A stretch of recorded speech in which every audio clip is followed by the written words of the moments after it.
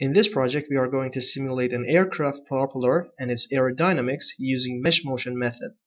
By clicking on the subscribe button, you will be informed about the newest CFD training videos by MR-CFD. Or if you are watching the training video, click on the MR-CFD logo and subscribe. A propeller is a device used to convert mechanical force into thrust in aircraft and ships. The movement of air or water provides the necessary thrust. A propeller consists of two or more twisted blades. When the propeller rotates around its axis, the lift produced by these blades moves the air in a horizontal direction. In advanced systems, the propellers are responsible for converting the rotational power of the engine crankshaft into propulsion. This force is equal to the product of the mass of air pushed back by the propeller per second and the velocity given to the airflow. If a person is standing on the ground behind a rotating propeller while the aircraft is stationary, he can fully feel the airflow.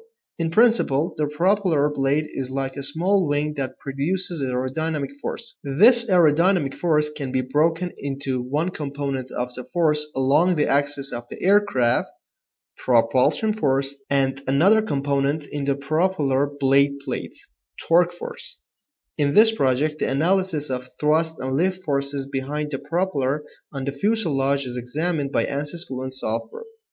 First, the geometry of the plane and the propeller in SolidWorks software is designed and modeled to create the mesh and create the grid and name of the boundary condition. The geometry file is then implemented in ANSYS meshing software. After double-clicking on the Boundary Conditions button in the middle part of the software window, click on Inlet Boundary. After clicking on it, you can see the type of this boundary is defined as Velocity Inlet. By clicking on Edit button, you can change the settings related to this boundary. In this window, change the coordinate system to Cartesian, and then in front of the Y and Z velocity, enter the values that you can see in this slide.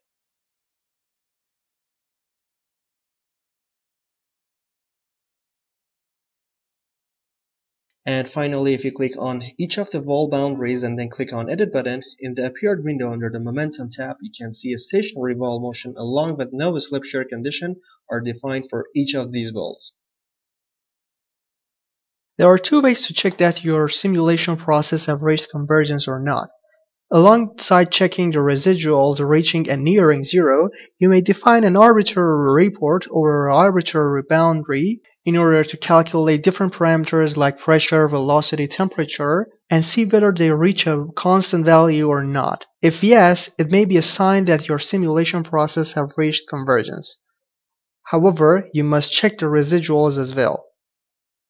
To create such report, you can simply right-click on Report Definitions, go over New, and select one of the options available based on your simulation. Now if you expand the report definition section, you will see different reports are defined. Now if I double click on the first report, a new window will appear which shows us the details of this report.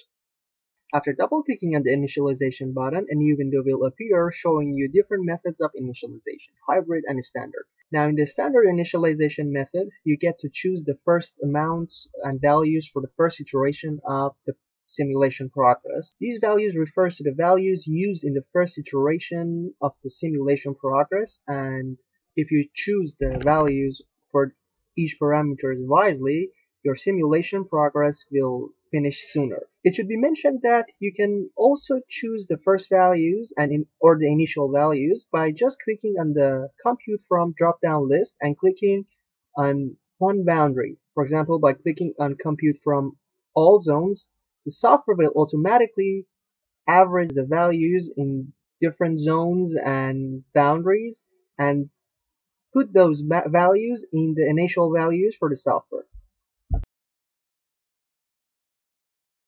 And finally, if you double click on the Run Calculations button, in the middle part of the software window under the parameters, you can enter the number of time steps you want your simulation to be continued.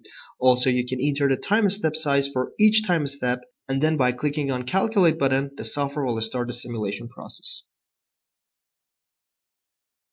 On the low left side of the software window in front of the method, make sure you select YZ plane and then leave the value of X unchanged. In this slide, you can see the pressure distribution over the middle plane, which is created inside our computational domain, and over the body of our aircraft. And in this slide, you can see the velocity distribution over the plane, which was placed in the middle part of our geometry. Again, on the low left side of the software window in front of the Start From section, select Inlet Boundary and then simply click on Apply button, and the software will show you the streamlines of the airflow.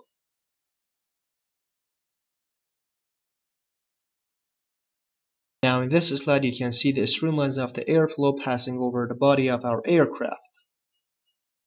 Finally, a summary of different settings and setup that we have used in our project is presented to you in the slide. Obtain the mesh file and also the full training movie by purchasing this product. To benefit from MR-CFD services including simulation, consultation, and training, contact our experts via info@mrcfd.com.